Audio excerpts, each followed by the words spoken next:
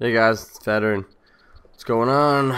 Bringing you a gameplay of the Golden AUG or Golden AUG or whatever you want to call it. It's a little bit of a campy gameplay, but I don't really care. It was just a decent score of the AUG, so I thought I'd put it up. Today's topic of discussion is going to be about the first day of E3, and probably the only thing I'll get to talk about at E3. Actually, no, I'll get to talk about E3 in my next video, but that won't be until at least Saturday, the earliest, because I'm going on a business conference thingy, I guess if you want to call it that, a work conference. So I'm leaving today at 4. My computer takes forever to render, so this video won't be done until like 1 at rendering, and probably won't be put up until like 2. And I'm leaving today at 4, so I probably won't have time to put one up. I can try. It depends on if I'm taking my computer with me or not. If I'm not taking my computer with me, I might be able to sit here and let it do it on its own. But other than that, this will be it for me until Saturday. Also, look at my emblem. The next time I get a kill or I do something, my emblem comes up. It's supposed to show Chrome, Google Chrome, but it's like 3 different shades of yellow and green, I guess. Yeah, watch this right there. It's awful.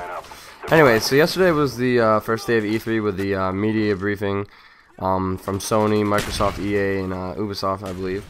And there was some big stuff there, but a lot of I don't know, I kind of felt underwhelmed. I guess I was expecting more, I guess maybe because of last year's stuff.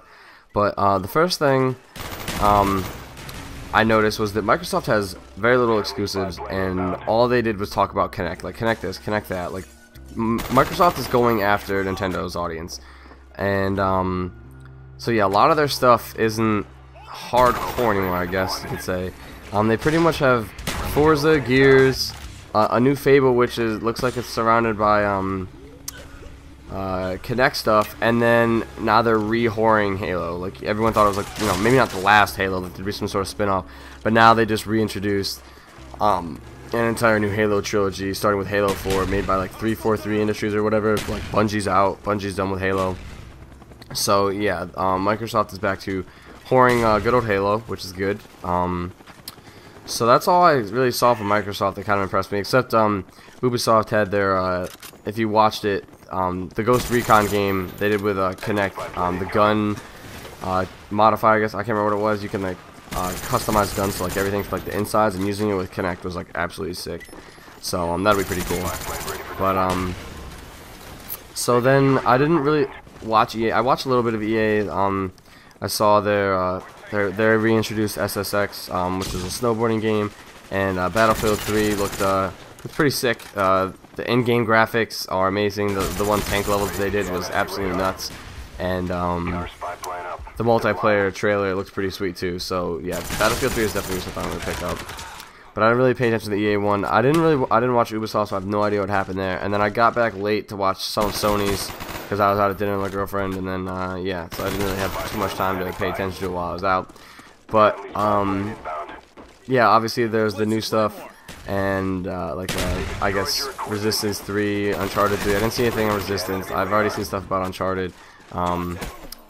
But yeah, the PS Vita or whatever that thing is only $250, which is actually clutch for them, because the DS is $300. I believe it comes with 3G. I can't remember.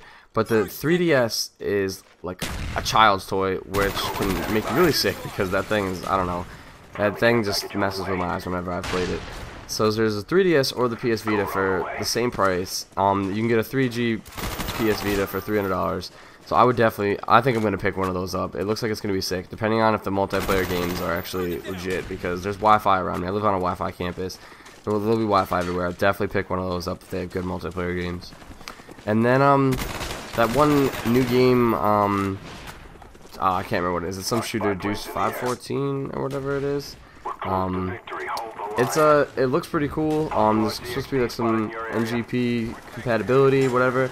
And this guy had a sweet grant, so that's why I'm dead for so long here.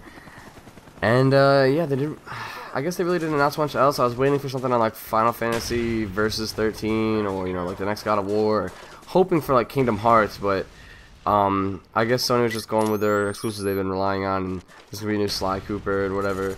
So yeah, I wasn't wowed by too much. I guess we'll get to see what Nintendo's offering is today. And it's just going to be their new console, and it's probably not going to be that enticing to anyone, a real gamer like myself, so whatever. But yeah, that was E3 so far. But anyways, just so you guys know, I'll be gone until at least Saturday, I believe, maybe Sunday. Hopefully I can get up another gameplay by then. Probably not. But anyways, I think the score's like 31-3. Anyways, let me know, guys. Rate, comment, subscribe. Don't leave me. I'll be back. Peace.